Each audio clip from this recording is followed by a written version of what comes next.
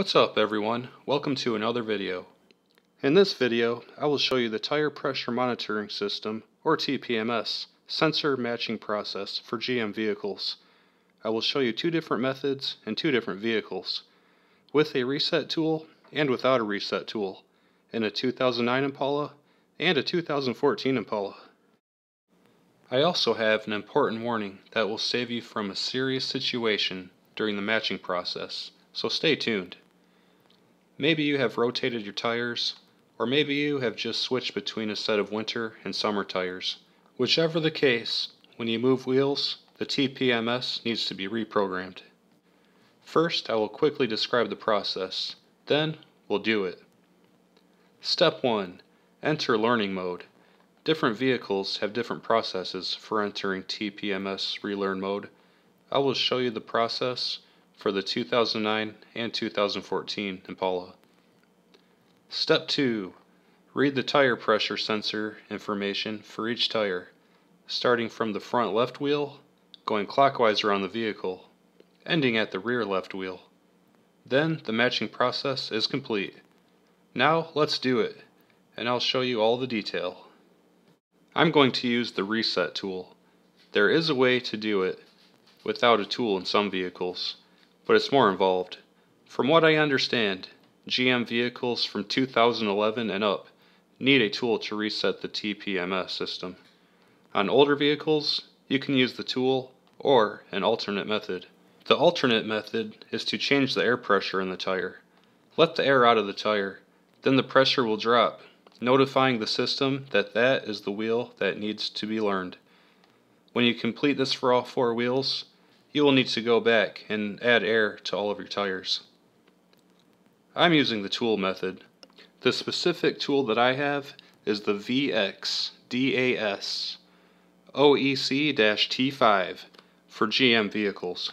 There are many tools that look just like this, but this one was on Amazon's #1 bestseller list with over 5,000 ratings and 4.5 stars. The tool costs less than $10. For me, it was worth every penny. I personally prefer the tool method. You just hold it up to the tire and press a button.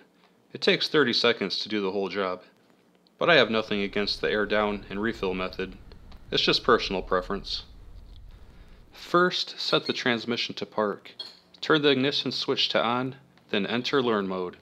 For this 2014 Impala, go to the tire pressure screen, then hold down the right arrow on the steering wheel for a few seconds until the car horn beeps twice. When it beeps twice, it's in learn mode.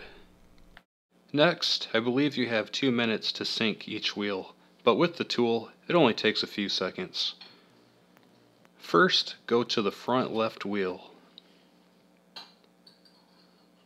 Hold the antenna of the tool up to the tire, right next to the rim, in line with the valve stem, then press the button.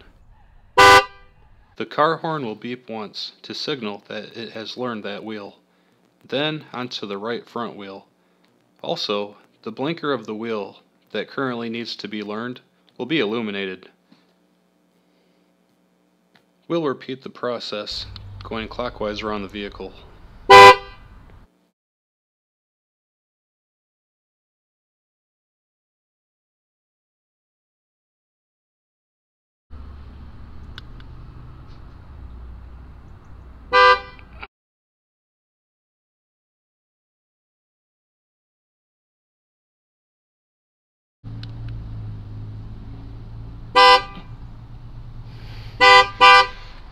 When you hear the horn beep 2 times in a row after the 4th tire is done, that means the sensor matching process is complete and you're all set.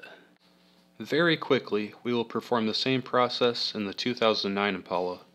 This vehicle used a different method to enter learn mode, which I will show you, and I will also share an important warning to prevent a serious situation.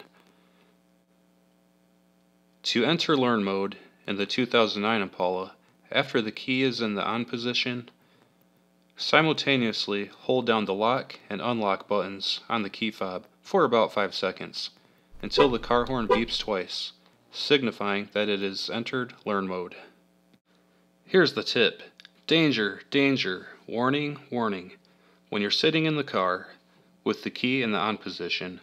When you hold the lock and unlock buttons on the key fob at the same time to activate Learn mode, pressing the lock button will lock the doors. If you then get out and close the door to go around and learn all the wheels, when you try to get back in, you may find that you're locked out. The keys will be sitting in the ignition and all your doors will be locked. Don't get locked out of your car. Bring the key fob with you or roll your windows down. We've made it all the way around. That wraps up the sensor matching process for this car as well. As always, thanks for watching the video. I hope you found it helpful. If you have any comments or suggestions for future videos, just leave them in the comments below. Please give the video a like and subscribe. I'm making new videos frequently, at least once a week. I'll see you in the next video.